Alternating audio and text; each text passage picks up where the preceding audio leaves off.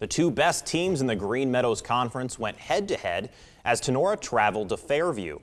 The Rams couldn't afford to drop another conference game after being upset by Hicksville in Week 8, while Fairview was firing on all cylinders, shutting out Ayersville 56-0. Here at the 50 to start things out, Cade Poulter up the middle for 37 yards. The quarterback has wheels and he can just drive through all of the middle linebackers. Now Poulter screen pass to Caleb Frank for the 10-yard touchdown on the near side. Past all the defensive backs. Now Riley Lucas at his own goal line. 76 yards for the score.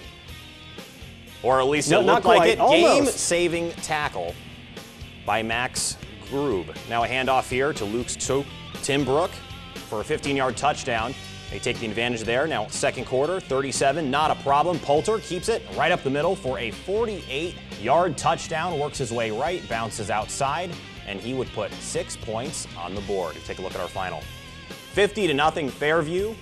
Huge win. You can catch this one Saturday night on WNHO at 7 p.m. Fairview 8-1, 6-0 in conference.